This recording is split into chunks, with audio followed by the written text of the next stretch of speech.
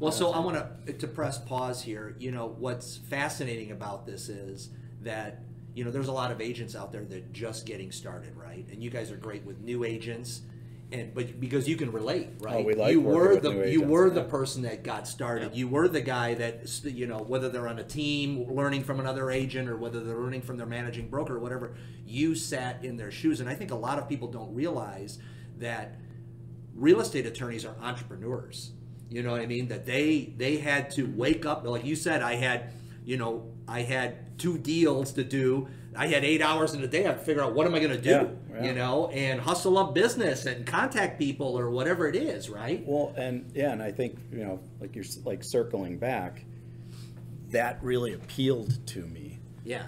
Because that kind of scratched the sales itch that you were Right, talking exactly. about before you were going to get in right. to be a lawyer. Right, and I think what I had started to say before was that we all are in sales all the time, no matter what you do. Like you're selling, like people, you know, you want them to work with you, work with your business, trust you. Yeah, and so for me, what was fun is like I've been running a business all this time, and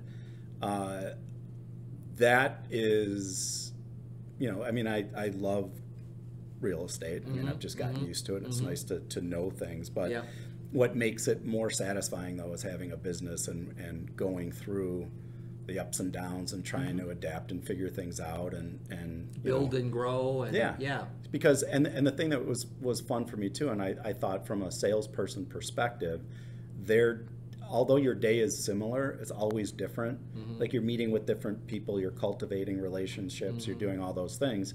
So it's right there. And you know, Mark and I are both very competitive people, as you know, on the golf course. Yep. We're not talking about that. We're quite a team. We're not talking about that. But anyway, it's fun to, you know, like we work to, you know, how many deals has he brought in, how many, and so we like compete with each other, you know, for fun. And what's great about what I'm hearing is that, you know, you know that an agent is an entrepreneur in their business, but when it comes to you, it now is part of your business. You treat it just as serious as they do.